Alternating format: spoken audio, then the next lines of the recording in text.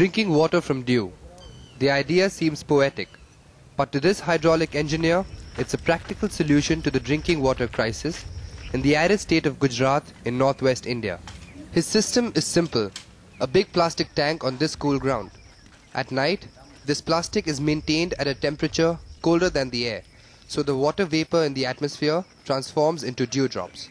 The condensation begins here and flows down and along this trough and then into this collection spout and then eventually in this storage tank. And here is the result of today's condensation. By accelerating a natural phenomenon, pure water is collected drop by drop through the night, a rare substance whose worth is known to few.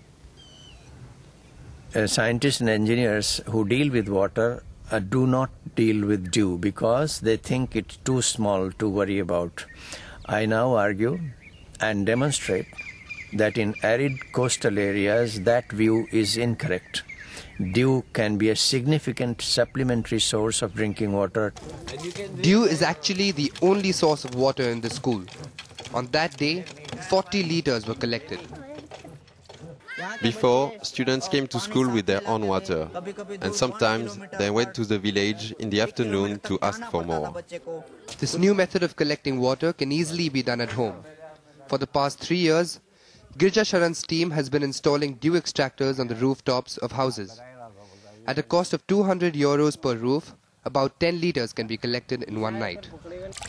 Oh, this is dew water. Just see how fast it is being collected.